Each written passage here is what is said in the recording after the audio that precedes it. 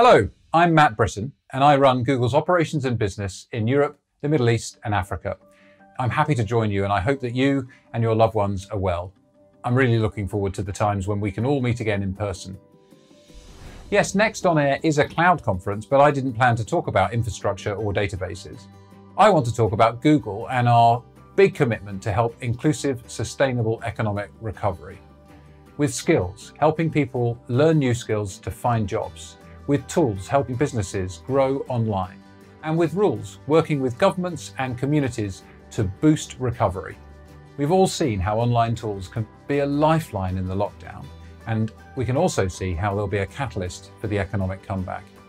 For health information, education and the economy, for people, communities and businesses, and for organisations like Savoir-Faire Ensemble.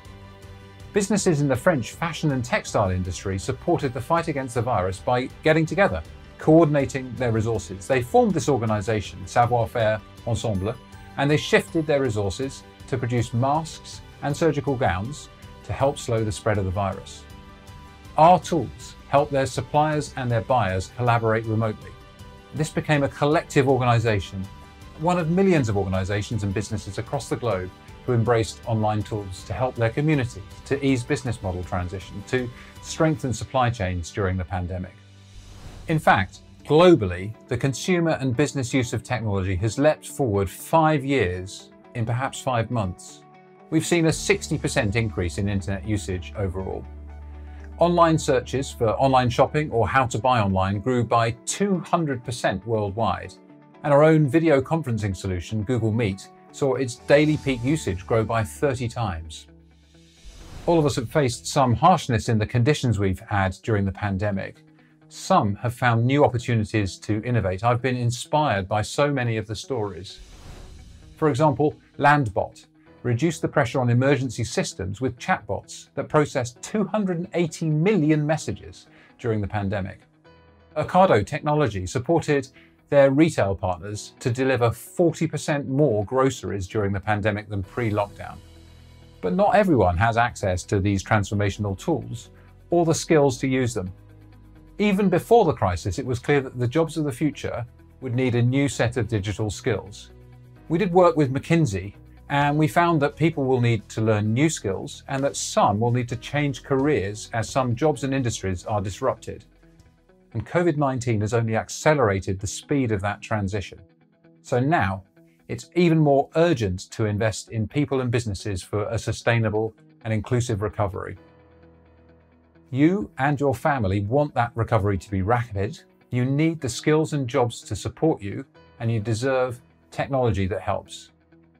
Well, what are we doing? Recently, we launched a pledge to help 10 million people and businesses in Europe, the Middle East and Africa to find jobs, to digitize and to grow over the next 18 months. It comes down to 4 things. Investing in skills to help you and your employees to get ready for the jobs of the future. Providing tools to help businesses digitize and recover faster. Helping governments build programs for a resilient and equitable workforce.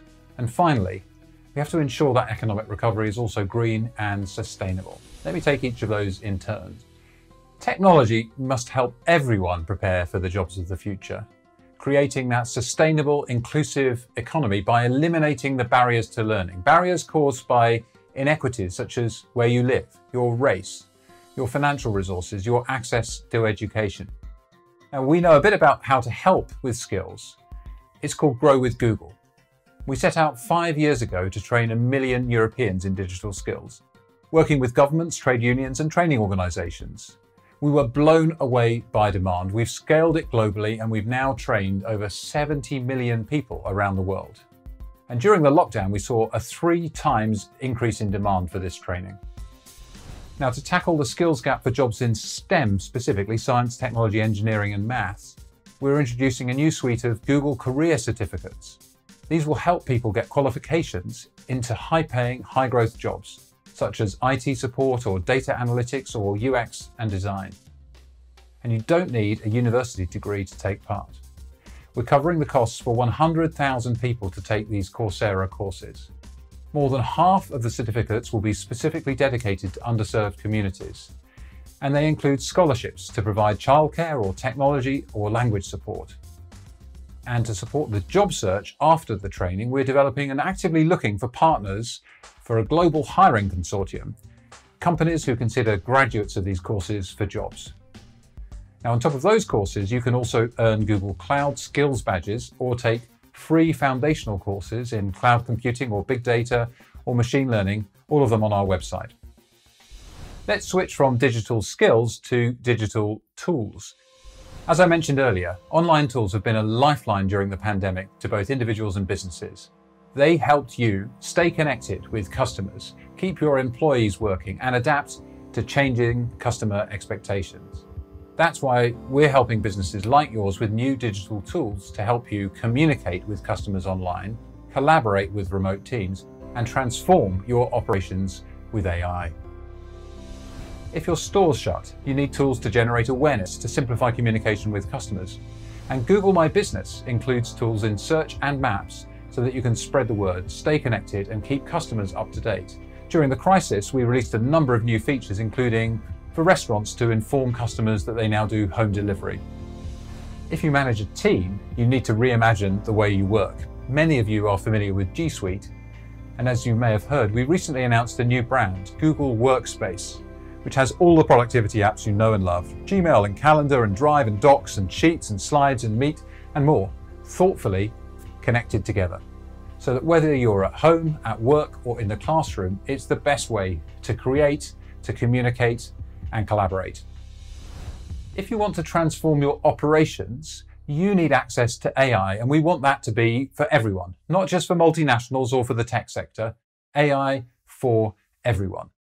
We recently launched our AI for Business checkup tool in 11 countries, and it gives you a personalized report on how to implement AI in your business, the potential benefits, and how to get started.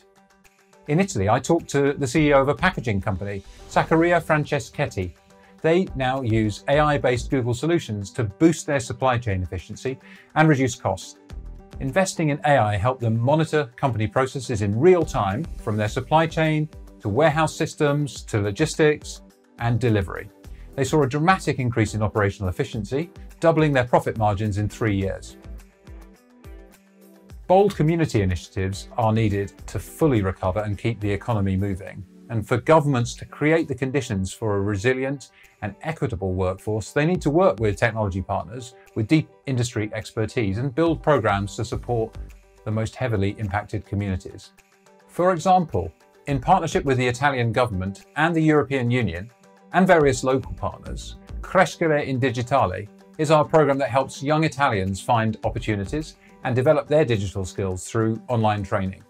So far, it's trained 82,000 people and activated almost 4,000 business internships. Google.org, our philanthropic arm, is also partnering with Youth Business International to support over 200,000 underserved small and medium-sized businesses in 31 countries to respond to the COVID-19 crisis. Finally, beyond skills, tools, government and community partnerships, we're investing in creating a greener future and green recovery in Europe. Sustainability has been a core value for us since Google was founded 2 decades ago. I joined Google in 2007, and that was the year we became carbon neutral. By 2017, we were the largest corporate buyer of renewable energy in the world. We operate the cleanest cloud in the industry.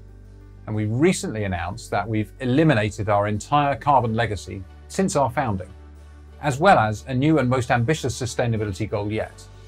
We aim to operate on 24/7 carbon-free energy in all our data centers and all our campuses worldwide by 2030. This means that every email you send through Gmail, every question you ask Google Search, every YouTube video you watch is already carbon neutral. And in the future, our services will be supplied only by carbon-free energy every hour of every day. Here in Europe, the European Commission has set its sights on another ambitious goal with the European Green Deal. That's to make Europe the world's first carbon-neutral continent by 2050. We absolutely applaud this vision. We will support it in 3 ways. First, our own investment. By 2025, we will anchor more than €2 billion in green infrastructure investment and create more than 2,000 new green jobs in Europe. That comes on top of the green jobs and investments we made in the past. For example, between 2007 and 2018, we invested approximately 7 billion euros in constructing some of the world's most energy-efficient data centers in Europe, supporting 9,600 full-time jobs across Europe each year on average. And then second, we want to help European businesses and partners increase energy efficiency by their own use of AI. Using machine learning, we reduced the energy needed to cool our data centers by 30%. And now we're making this proven cloud technology a solution available for customers and partners. And then thirdly, we want to help boost innovation in cities and support European non-profits with a 10 million euro Google.org Impact Challenge. As an example, we've pledged to help 500 cities and local governments globally to reduce an aggregate of 1 gigaton, that's 1 billion tons of carbon emissions per year by 2030, more than a country the size of Germany emits today. So I hope that you can tell we remain fundamentally optimistic about the future.